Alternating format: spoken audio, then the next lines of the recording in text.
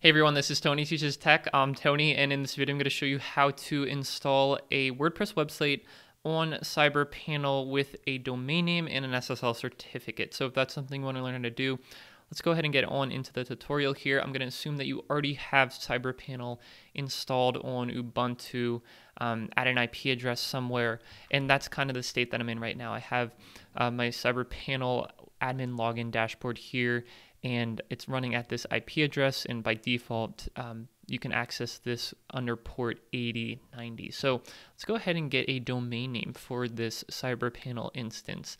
So we know the IP address. I'm going to go to my domain name registrar, which is Namecheap. In this case, if it's different for you, these steps might be slightly different, but the concept still applies. All we need to do is add DNS records for the domain name and maybe the www.domainname.com. So let's go ahead and do that. I'm going to use site2.xyz. These are all domain names that I own. I'm going to go click on Manage to access the advanced DNS settings.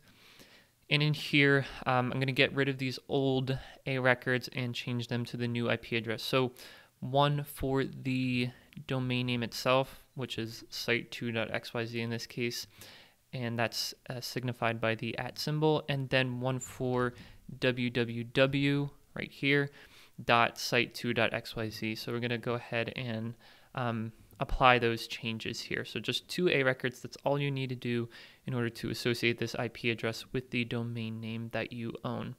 Now back here, this could take some time to propagate, but let's see if it happens quickly for us. If we ping site2.xyz, hopefully we'll get back the IP address that we're working with, and we do. So 45.79.81.230, that's good. So up here in our browser window, we can go to site2.xyz:8090. And you'll get the error that your connection is not private, but we can proceed, and we'll see the same exact thing. So let's go ahead and log into your CyberPanel dashboard. And for me, my username is admin, and my password, I'll type that in.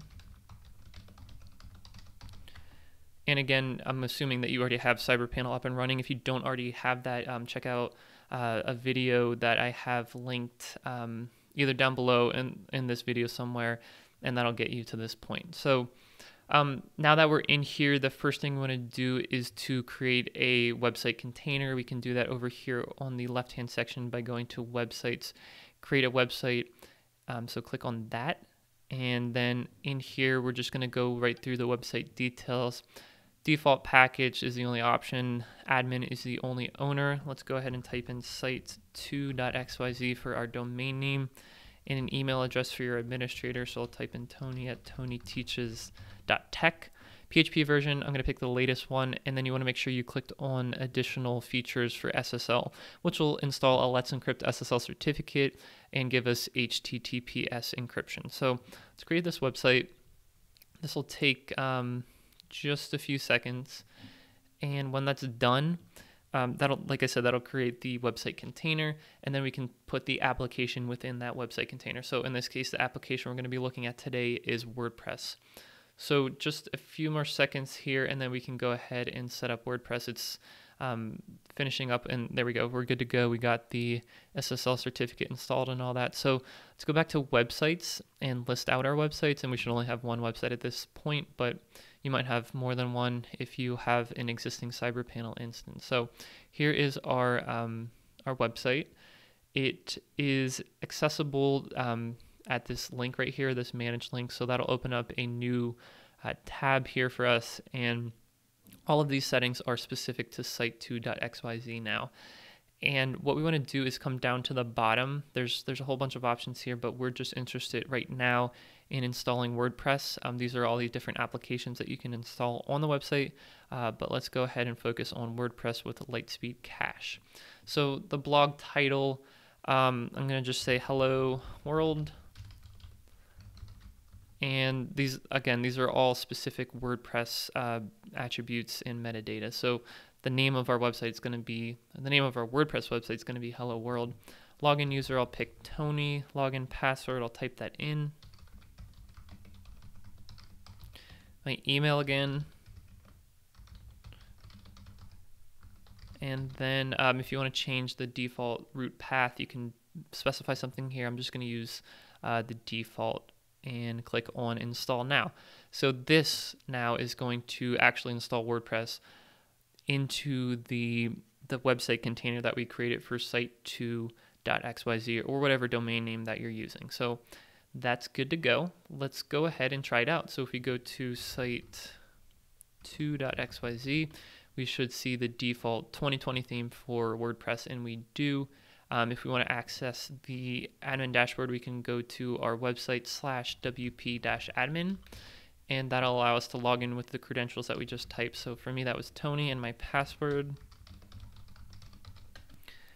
And this is now the admin dashboard for WordPress, where we can create blog posts, upload images, media, create pages, respond to comments, add a theme, customize our theme, add some plugins to do various things. And yeah, I won't go into that in this video. I got plenty of other videos on this channel about customizing WordPress, all the plugins, all the theme options. So check those out. But at this point, I do want to focus on the fact that this is not by default automatically redirecting us to the HTTPS version of our website. So as you can see here, it's not secure. We can access the secure version of our website if we go to https:// the name of our domain name, and then you'll see this lock icon up here which says the connection secure thanks to the Let's Encrypt certificate that we installed. But we want our users just to be able to type in site2.xyz and be taken to the secure version. So in order to do that, we can add a rewrite rule, which will add basically a permanent 301 redirect from HTTP to HTTPS. So let me show you how you can do that. If we go back into our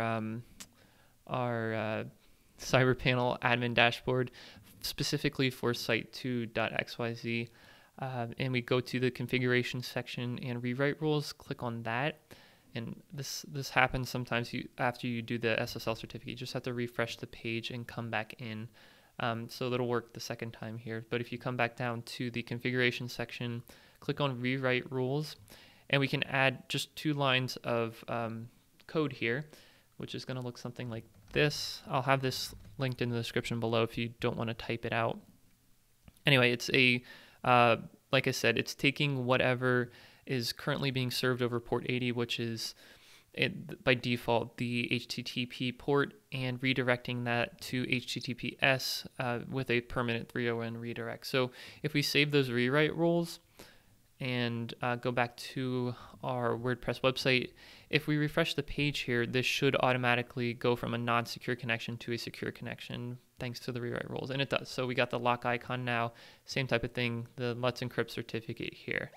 Like I said, if you want to learn how to customize WordPress, add some plugins, all that stuff, if you're new to the world of WordPress, check out some of my other videos over here, and I have some other videos about CyberPanel that might be interesting to you, so check those out as well. Thank you guys for watching. Give this video a thumbs up if you liked it, subscribe to this channel for more, and if you do, I'll see you in the next one.